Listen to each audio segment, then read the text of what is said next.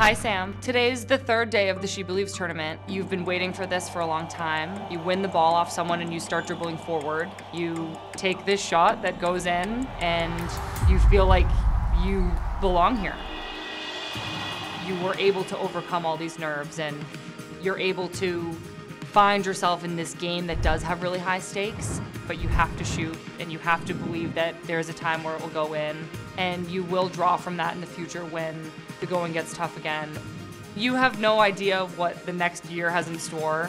You know that it's not going to be an easy road ahead. You will know to take chances, you will know to play to your strengths, and you'll know that you can do it.